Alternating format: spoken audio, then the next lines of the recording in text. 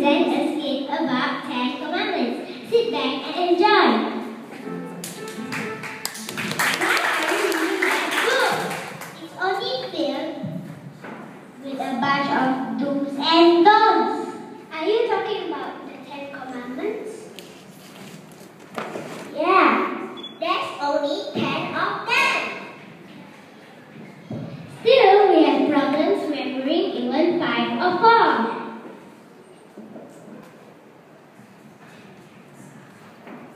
I don't even know where they are in the Bible. Well, all the commandments can be summed up into just 2. Actually, in Matthew 22, verse 27 says that the greatest commandment is to love the Lord your God with all your heart, with all your soul, and with all your mind. In other words, put God first.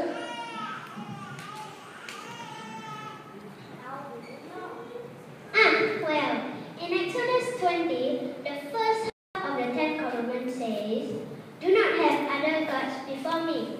Do not make idols for yourself, or worship them, or serve them. For I, the Lord your God, am a jealous God. The number one thing in your life should not be a made-up God, or work, or people, or yourself, or toys. You should put God first. Do not take the name of the Lord your God in vain. What exactly does it mean anyway? Don't swear, use God's name, or use His name by different forms of His name, like, oh my God. God's name is holy and important, and His name is to be said in a respectful way. Remember the Sabbath day to keep it holy. That makes no sense to me.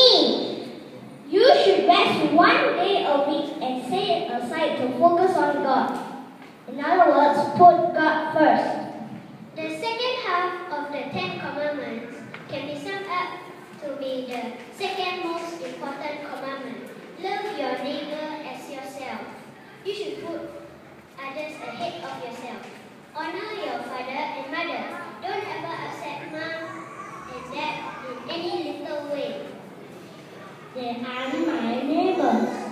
Neighbor means anybody. In other words, put others ahead of yourself. Do not murder. Obviously, don't kill anybody or think about hurting another person, which is putting others ahead of yourself. Do not commit adultery.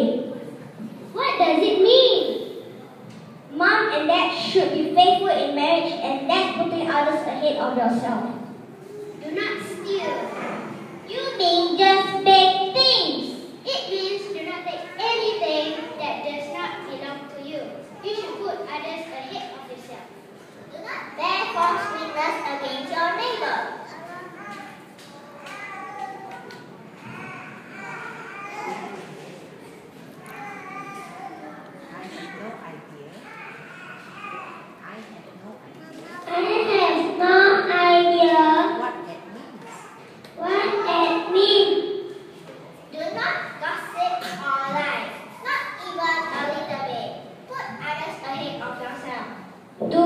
Do not covet or your neighbor's house or your neighbor's game console, phone or car.